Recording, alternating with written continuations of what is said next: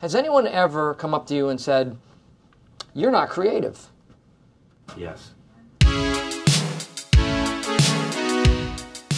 Guys, welcome to English Absorbed. My name is Jesse, and today we are going to be looking at a TV show called The Office. Now, a lot of you will already know The Office. It's a classic TV show that's actually based on a British TV show. Today, we are going to be using the American version to try to get a bit of vocabulary. So we're going to be learning the vocabulary to get something, cutting edge, on my dime, to stake something, to get cracking, to be somebody's ride, piss or get off the pot, and to pass out. Guys, TV and movies are a great way to improve your English because it's input. And to improve your English, basically you need to be doing two things, listening and reading. And movies are a great way to listen. While we're watching, we're going to be doing some shadowing to try to improve our pronunciation and our grammar. So you need to say what I say when I ask you to repeat. Then I'm going to play a little bit of The Office again, and I'm going to pause it, and you need to repeat what the character says. Guys, let's get cracking. Let's dive in. Give me a break. Break me off a piece of that. I am totally blanking. What is the thing? Nobody tell him. What? No, why? You got it. You're so close. Now, Jim is teasing Andy. He's saying, nobody tell him because he can't think of something. And it's very frustrating when you can't think of something and nobody tells you. So Jim says, you got it. Meaning, come on, I think you know it. You've got it. You're going to be successful. If you get it, then you understand or you're successful. I got it. So let's look at the way that Jim says this. You got it. You're so close. You got it. You're so close. Can you repeat after me? You got it. You're so close. Fantastic. All right, I'm going to play the show again, and what I want you to do is to shadow Jim. It's going to say shadow on the screen, and when it says that, what you can do is repeat exactly what Jim says in the way that he says it. Are you ready? Let's go. Give me a break. Break me off a piece of that. I am totally blanking. What is the thing? Nobody tell him. What? No, why? You got it. You're so close.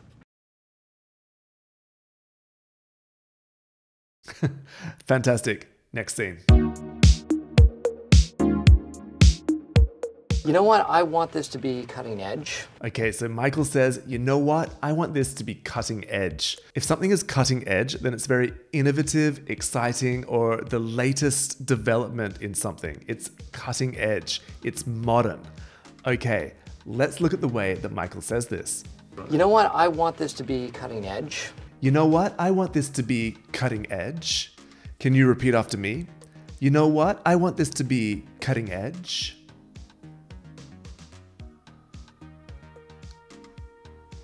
Fantastic. All right, I'm going to play Michael and I want you to shadow Michael. If you need to rewind a little bit and do it again, that's fantastic. Let's go. You know what? I want this to be cutting edge.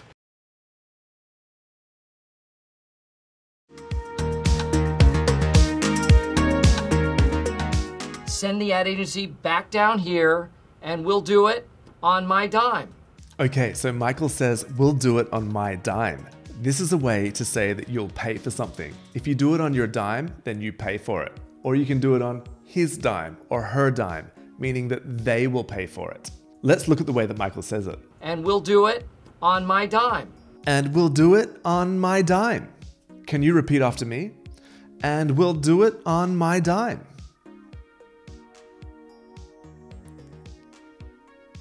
Fantastic. I'm going to play Michael and I want you to shadow Michael. Let's go. And we'll do it on my dime.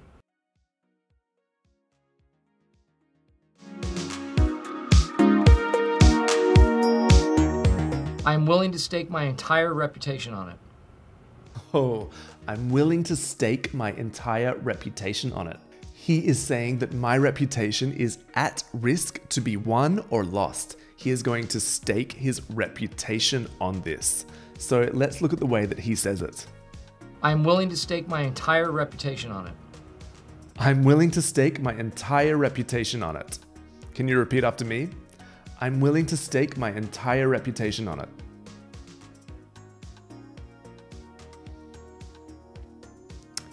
Fantastic. Okay, I'm going to play it again. It's going to say shadow on the screen, and just repeat what Michael says in the way that Michael says it. Are you ready? Let's go. I'm willing to stake my entire reputation on it.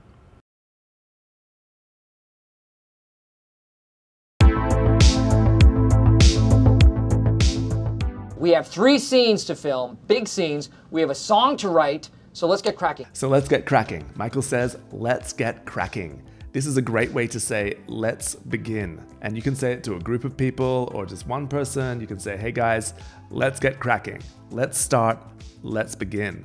So Michael says it just like this. We have a song to write, so let's get cracking. We have a song to write, so let's get cracking. All right? Repeat after me. So let's get cracking. Very good. One more time. Let's get cracking. Fantastic. Guys, let's shadow Michael. So let's get cracking. You're doing great. Let's move on to the next scene. Pam is staying late tonight to achieve her dreams. So, pretty proud of her. Unfortunately, she was my ride. You coming? Unfortunately, she was my ride. Now what Jim means here is that Pam was going to drive him home in her car. She was my ride. So you can always ask people, do you have a ride home? Meaning, do you have a way to get home?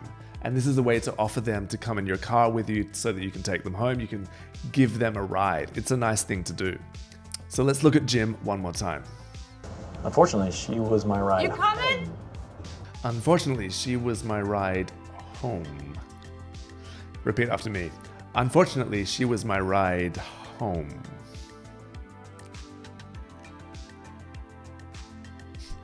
Fantastic. Let's shadow Jim. Unfortunately, she was my ride. You coming?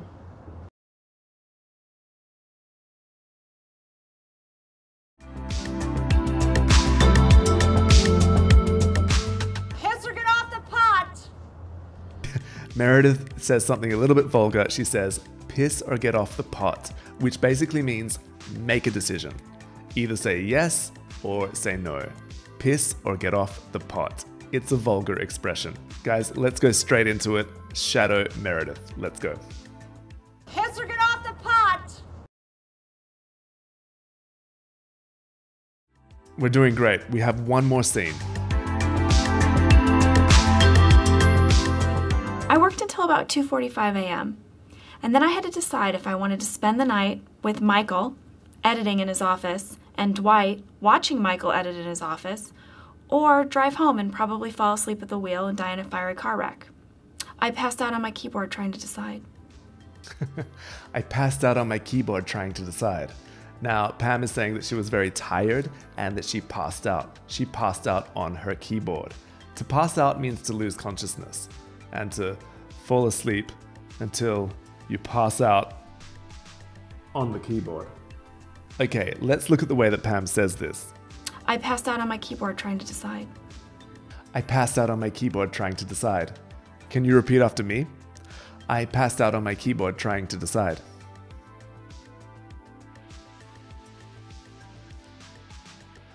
Very good. All right, I'm going to play it again and I want you to shadow Pam. Are you ready? Let's go. I passed out on my keyboard trying to decide.